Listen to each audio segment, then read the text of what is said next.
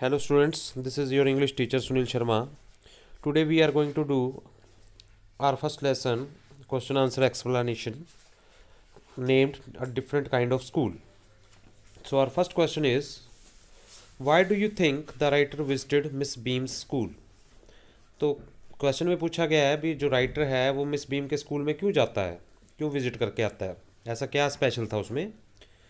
तो आंसर में है the writer had heard much about miss beams new teaching method.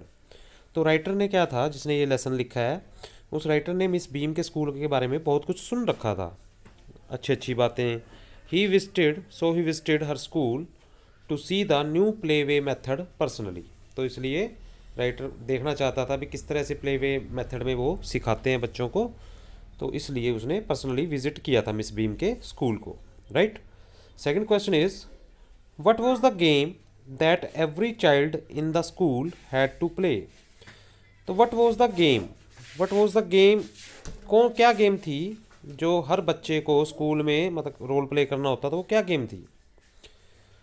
So answer is every child in the school had to play the role of being blind, def, डम, injured and लेम। तो हर बच्चे को school में किसका role play करना पड़ता था, blind यानी अंधे का, डेफ यानी बहरे का, डम यानी गूंगे का, इंजर्ड यानी जख्मी होने का, एंड लेम यानी लंगड़े होने का। ये रोल प्ले करने होते थे स्कूल में बच्चों को। Third question is, each term every child has one blind day.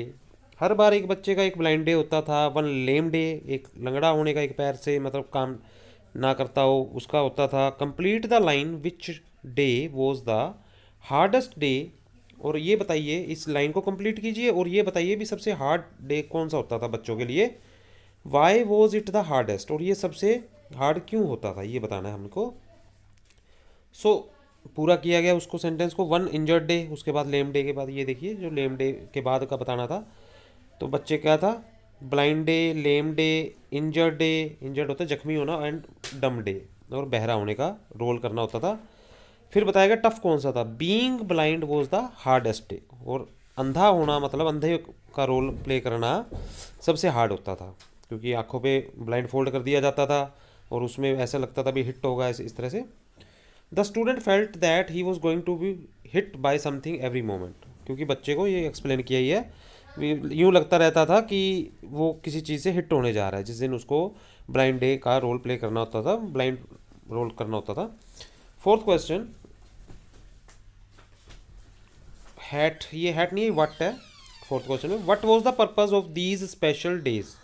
In days का स्पेशल पर्पस क्या था, क्यों रखे गए थे ये स्कूल में। आंसर है the purpose of these special days, जो ये स्पेशल डेज रखे गए थे, was to give the children personal test of misfortune.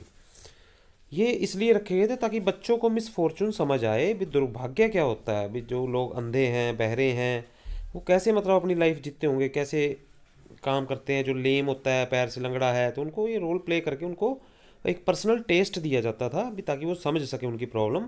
They learned to help the needy in the society, और ताकि वो देखें भी, वो देखो भी कितनी मुसीबत में रहते हैं, मतलब ऐसे उन पर कितनी प्रॉब्लम्स रहती हैं, तो उनकी वो हेल्प करने के लिए हमेशा रहें, मतलब तैयार रहें।